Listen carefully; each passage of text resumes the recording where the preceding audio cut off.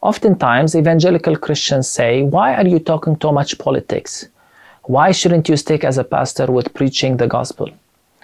The irony is that these questions are coming from a community that has very strong political views about Israel. And at the same time, in their own context, they have also very strong political views. A church that oftentimes has the American flag next to the cross. But when we speak about the plight of our people, when we speak on justice, when we protest the injustices of, for example, confiscation of land, the discriminating law that are against us, we are accused of being too political.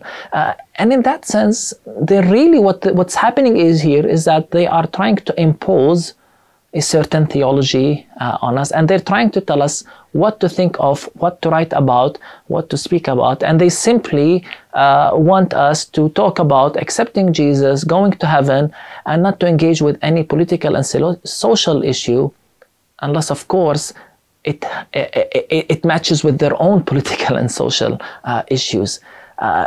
They want to impose a certain way of thinking on us, and with all due respect, that is too colonial, at least the way I see it. As a pastor, and as a theologian, and as a follower of Christ who lives in this land, I believe that I have to speak about issues related to justice. I believe I have to speak about issues related to the gospel of Jesus Christ that tells us that God does not discriminate between people, that tells us that God loves all people equally.